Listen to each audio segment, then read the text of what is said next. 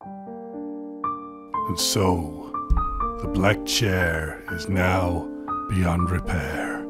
To be fair, it's held up very well for something made as cheaply as possible in a jungle clearing by slave labour under a communist dictatorship. But now, it's no longer suitable for cassette videos. And then the studio itself.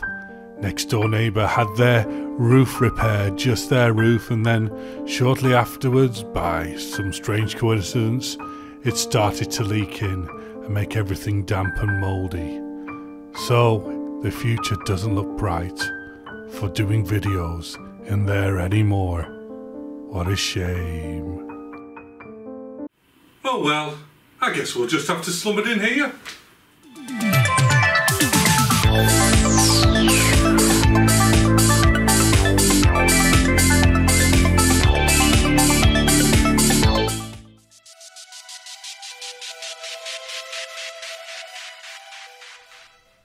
So as a way of an introduction, rather than reinvent the wheel, I might as well just take you straight to Wikipedia's page on the Nakamichi Dragon. And it says a lot that, you know, a single piece of audio equipment has its own dedicated page on Wikipedia. That means it must be something significant for it to dedicate an entire page to it. But all the pertinent details are here, insofar it was made by Nakamichi in 1982 and marketed until 1994. 12 years, that's quite a long time really for one model. It's a first NAP model with bidirectional replay capability. You know, auto or reverse, but again, it's replay. This does not record in both directions. It only plays in both forward and reverse, and it doesn't have a rotating head. It's simply got a playback head which has two lots of 2 stereo channels, so that a bit like in Walkmans, you know, it plays in one direction, and then when the auto reverse kicks in, it simply plays the tape backwards, but it drags it over the other side of the head where it picks up the signals from. It's also the first production tape recorder with an automatic azimuth correction system, NAAC, Nakamichi Automatic Azimuth Correction.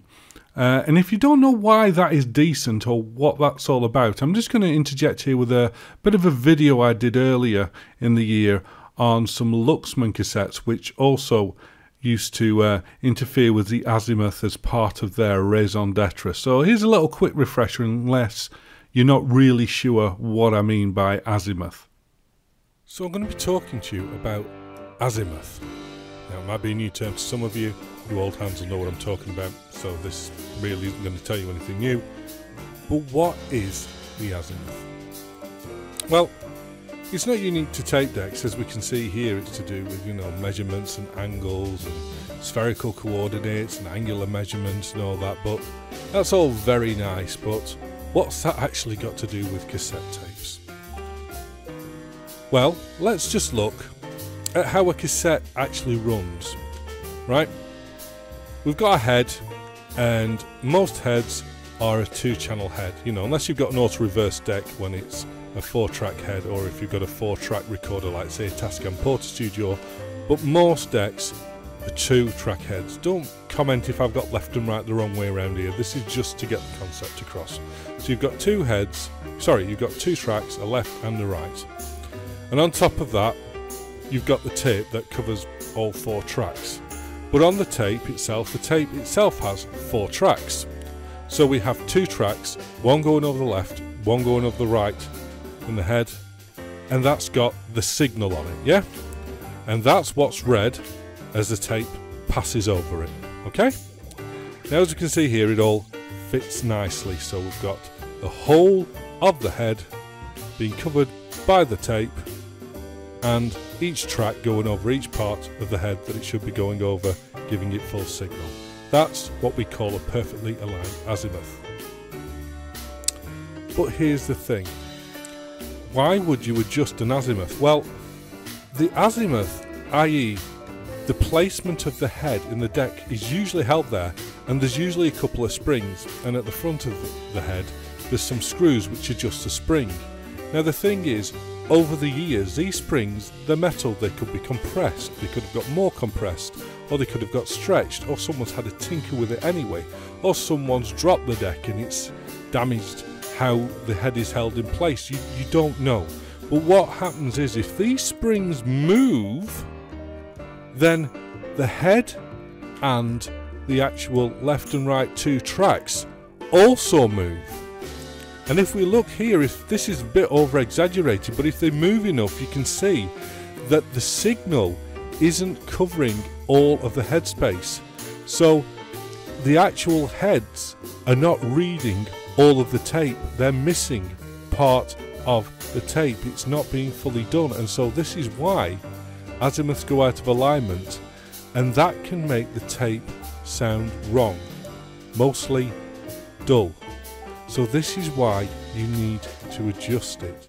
The other important bit is, at the time of its introduction, the Dragon had the lowest ever wow and flutter at highest ever dynamic range, losing marginally to the former Nakamichi flagship, the 1000 ZXL, in frequency response. What we're going to think is that cassette decks aren't just about the head and the mech. It's also about the electronics on the boards, the chips, the capacitors, how the whole audio hardware's singled out. We shouldn't judge decks just purely on their cassette mechanism and their heads, because the audio hardware at the back of it adds a lot to it. You know, insofar as, you know, we look at amplifiers, that has no interface. It is just all audio hardware. Audio hardware, audio hardware. So what's on that board, the transformers, the chips, etc., add to the sound quality. And likewise, a cassette deck is more than just a cassette mechanism. It's also about what's on the board. And this sort of says it all here. Competing models from Sony, Studer, Tandberg, TX were introduced later in the 80s, sometimes surpassed the Dragon in mechanical quality and feature set, but could never deliver the same mix of sound quality, flexibility, and technological advancement. The Dragon, despite inherent issues with long-term reliability, remained the highest point of compact cassette technology. Now, you know, this is Wikipedia, this is someone's thoughts, this isn't fact, this is someone's opinions, but it's not been taken down. And that's the thing about the Dragon. It's a standard, if you will. It's sort of like so important when it comes to cassette decks that it coins phrases. You know, you don't hear many people talking about a cassette deck being a Sony ES killer, or you don't hear them talking about being a TX-Z series killer. But the most used phrase to show that a cassette deck is punching above its weight is when someone describes it as a Dragon killer.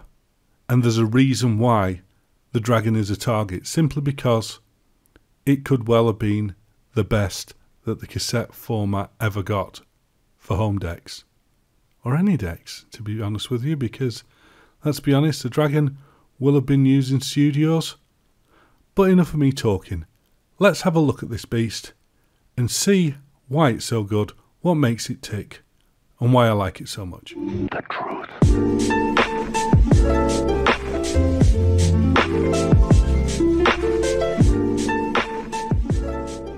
And here it is in all its glory, the Nakamichi Dragon. So my story with this deck goes back to around 1995. Not with this particular one, but the first time I encountered a Dragon was in 1995, because at the age of 14 in the early 90s, I used to buy and sell a lot of Sega and Nintendo games with my friends at school. And I used to sell them to a local shop. It was called the Swap Shop in my hometown of Accrington, if any of you are from around that area. And you know, I knew the guy pretty well. He used to sell TVs, videos, hi-fis, computer games and stuff, and a bit like a modern cash converters pawnbrokers, but a bit classier. He didn't take everything, he didn't cash checks, he just took nice gear. And one summer when I was 14, I went in one day and I said, "Can I work here, please? I don't want any money, I'm just bored."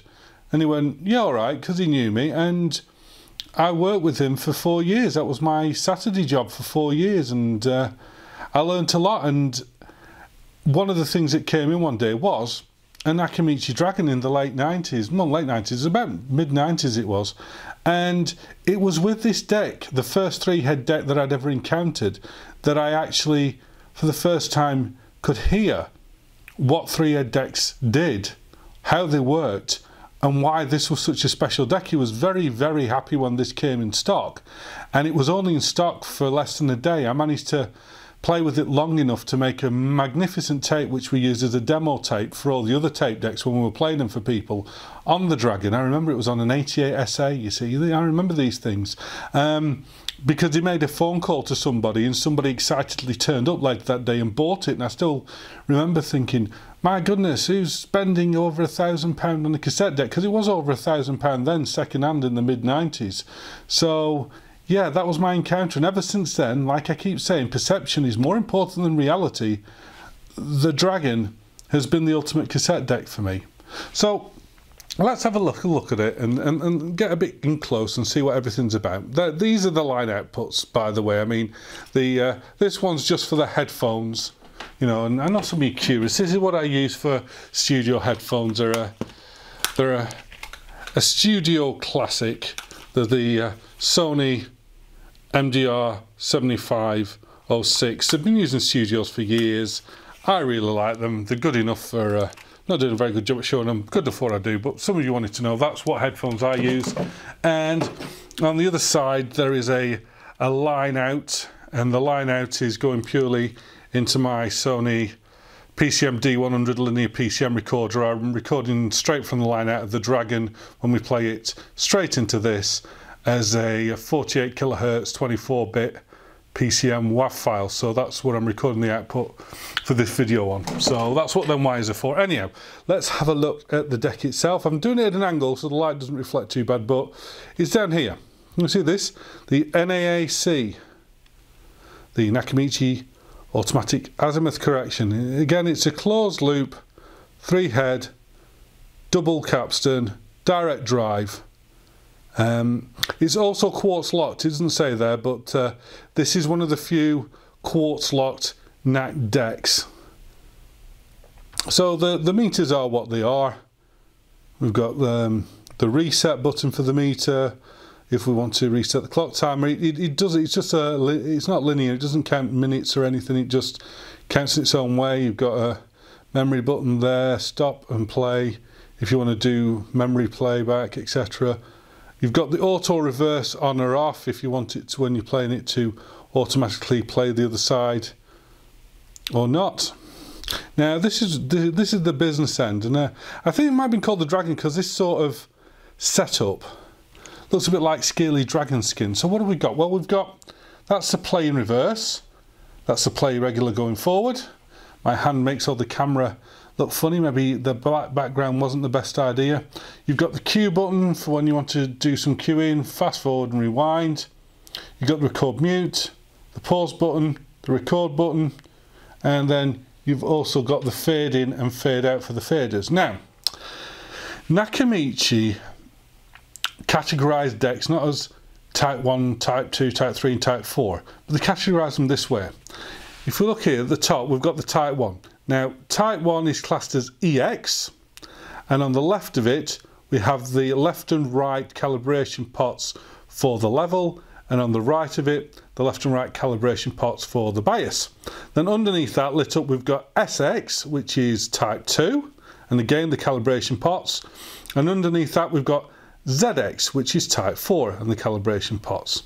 Now, the other thing to note as well, like a lot of NAC decks, if we look at this, apart from we've got the monitor and the master input, we have left and right individual inputs. Now, what I do normally when I do a tape is I calibrate it up, and then I play a signal through, usually 1000 Hertz, and I try and get that balance to 0, so I know that I've got the exact same level going in on both sides of the tape, because some have variances, say if you've got a bad tape, and then you crank up the master at the top to get it to the level you want. But anyhow, you've got individual EQ, so you can select whether it's 70 or 120 microseconds, Dolby on or off, there's B and C on it.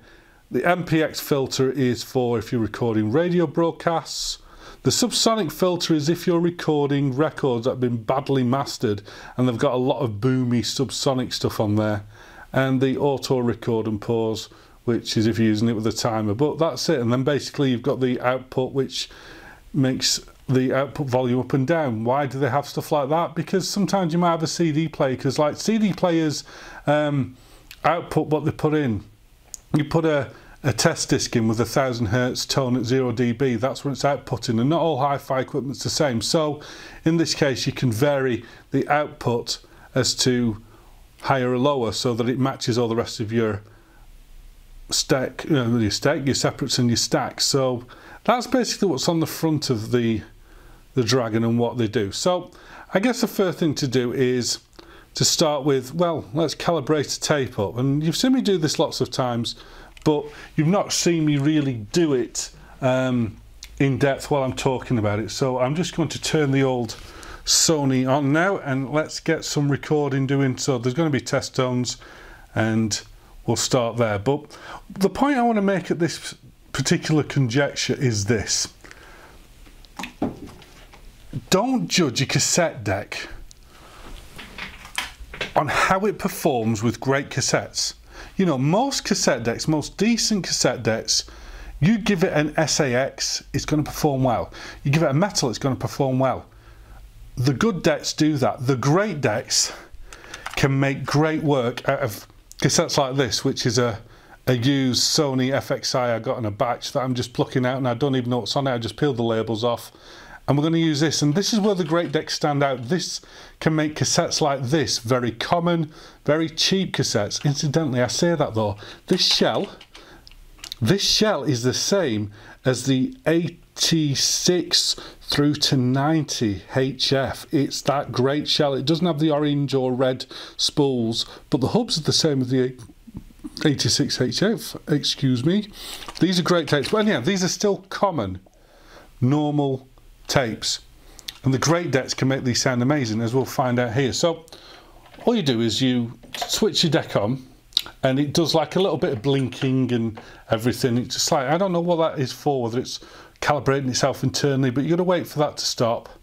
When it's stopped, you can whack your tape in. So we'll put this tape in, and then what we're going to make sure is that we're listening to the tape, not the source. I need this to be pushed out because it's 120 microseconds this, because it's type 1, and I'm going to put it onto EX, which is a type 1. So fast forward the tape a little bit, stop it, record, pause, and we got a little blip there. It was a used tape, so we had a little blip, but now it's recording. So press the level button. Now this level button says 400 Hertz, but I don't think it is. I don't know whether it's a problem with my deck or the crystal or what, but this doesn't sound like 400 Hertz. But for the purpose of what we're doing, it'll do. So what we do now is, if we look, we have a level meter, and if we can see there, if we can get it on focus, we need to get it where it says Cal, which is at 0. So if we look at the level meters now, it's almost there. So I don't really need to do much tweaking. I maybe just tweak the left part just a little bit, see if we can get it exactly bob on to 0, but it's pretty much there. It's there at 0. Okay, so what we do next is we go into the bias, and this is 15 kilohertz. Now watch this. That means it's recording, but if I switch it over to the bias now, that's going to start flashing. Ready? And there's a whirring noise. What this is doing now is the NAAC Azimuth is now adjusting itself to optimum position. You've got to let it do that before you start adjusting the bias, because if we can see now, the bias is flickering and it's not quite at the 0 calibration point. Yeah? So what we do now is we go over to these, which have now lit up very usefully, and I'm going to try and dial these into being 0 as well. So we dial them up. Okay.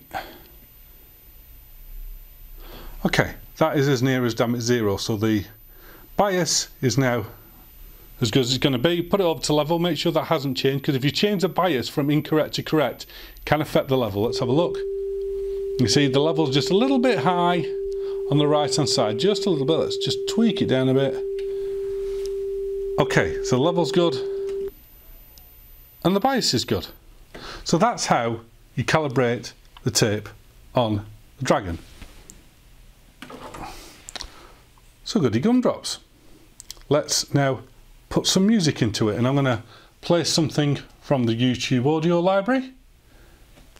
as always. And this one, just bear with me, they're so keen to lock up. This one is called Kreutz. No, it's not. I'm not going to play Kreutzberg now. I'm going to play one called X-Ray Vision. So let's take the cassette where it is, record, pause.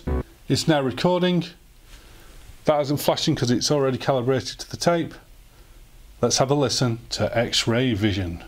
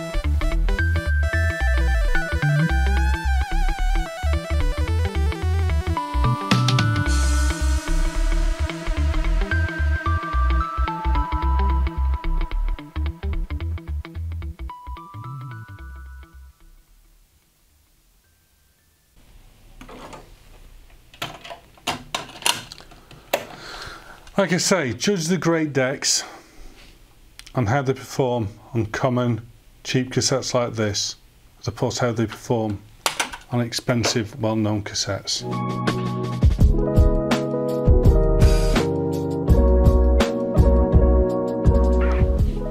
So what are my thoughts overall on the Dragon? Like I say, perception is more important to reality. More important than reality. What we perceive as being true is what we believe more, because we want to. But I'm not, however, going to sit there and say that this is the best single cassette deck ever, because it isn't. But I'll try and use an analogy for you. Do you remember when you were young a card game called Top Trumps? Remember that? Top Trumps, it was a card game, and you know, you had various cards and they had like different stats about what they were. In these cases, these are little ones I made with audio cassettes on. And what you used to do was you used to battle the cards against each other. For in this case, the SKC versus the D90, I go, right, okay, so let's have a look. The collectability, 7, 2, right, I win that card. And there were always different categories. And in the pack, there was always what you would class as the top trump. And this was a card that would be very strong in all categories. It would still be beatable. It wasn't that it was unbeatable. You couldn't have a card that was unbeatable. Whoever had that card would simply win the game because you could never ever get the unbeatable card from them. So this to me is the top trump. Is it the best recording deck ever made?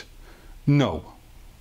There's arguments, I mean, from my own point of view, there's arguments the likes of the ZX9 or the CR7, etc. is a better recording deck than the Dragon. But these are later decks than the Dragon. Is it the most reliable cassette deck in the world? No, it isn't. These are maintenance hungry. When these go wrong, you need to find specialised people to repair them. And the sad fact is, especially in the UK now, B&W, Bowers and Wilkins, has stopped doing Nakamichi repairs now, and this was refurbished by B&W before I bought it about 18 months ago, so I think I've got a good few years in it yet. But they're not the most reliable cassette deck. They are complicated, and when they go wrong, it's expensive to sort them unless you really know what you're doing. Are they the best sounding playback cassette deck? I'd argue that's a strong suit. With the NAAC, yes, the CR7 you can manually do it, but that, take into account the hardware behind it, the sound hardware, I think this could be the best playback deck of the lot. But as a package, as an overall, like the top trump, it's very hard to beat. Individual decks might have better individual features that may be better than the Dragon, but overall, as a package, if you can get one that's reliable and been overhauled, the Dragon's very hard to beat. It really is, and that's why it's a top trump. Add to that the legendary status, the name, you know, it's not a KC blah blah blah, no, it's a Dragon. But like everything, like classic Ferraris, classic Porsches, they need love. They're not a use every single day for the commute to work, burn your clutch out on the motorway. They're not for that. They need a lot of love and a lot of maintenance, but that's what makes them special. Sometimes, you know, nothing worthwhile is ever easy. If you've got the money and the time to get a Dragon, to maintain it, to fettle it when it goes wrong. I mean, like I say, mine's been flawlessly, you know, reliable for the last 18 months since it's been serviced. You get a great feeling of satisfaction from this deck. And plus, whenever people talk to you, you know, there's a bit of respect in the community if you've got a Dragon. Well, there is unless you're a Tamberg owner. But yeah, overall, it is one of the best decks ever made, and you've got to take this thing into consideration when you're talking about this deck, because a lot of people go, oh my god, Dragons are £2,000. Yeah, £2,000 will get you a Fettle Dragon. That's not an insignificant amount of money for all of us, but let me just put this into context. For £2,000 you are buying one of the best ever pieces of equipment that was ever made for this particular hi-fi hobby in this particular field. You're not getting a good deck or one of, you know, the good decks. You're getting one of the best ever made. Remember the Wikipedia article? This could be all around the best ever made for £2,000. Now, you try and find one of the best ever, not a great, not a brilliant, but one of the best ever CD players ever made. You're not getting it for £2,000. You're not getting it for £10,000. I see CD players regularly going for £10,000. You're probably talking in the £20,000, you know, 10 times more expensive for one of the best ever CD players ever made, as opposed to one of the best ever cassette decks ever made. And the same thing goes for amplifiers, the same thing goes for record decks. You are not getting one of the pinnacles of the format for anywhere near the price you can get one of the pinnacles of the format for cassette decks. So in that respect, these are a bargain. So take that as you will, but those are my thoughts on the Dragon. It's always been the ultimate deck to me. It's never let me down. It never makes anything other than superb recordings. It plays back, it is a playback deck. Nothing plays except back better than the Dragon. With the NAAC, it always finds a sweet spot and I don't have to mess around adjusting with it. And like I say, for me so far, treat it like something you love, don't batter it, and it keeps on working. And working examples of these are only going to go up in value, I believe. But your mileage might vary. Yes, you probably have some very different thoughts on this, but I'm talking to someone that's loved this deck from when he first used it over 25 years ago to one that's been using it pretty much daily for the past 18 months, and it hasn't let me down and it hasn't disappointed me in any way. It's a wonderful, lovely deck, and if you have the means, get a good service one while you can, because they ain't coming down in price. Sorry boys, these are not going to be in thrift stores for $20 unless they're broken to hell or the entire cassette bubble bursts, which it might. So I hope you enjoyed that video. I will be doing some more on my other decks, saying what I like and what I don't like about them. But until then, please like and subscribe. Until next time, happy taping. Bye bye.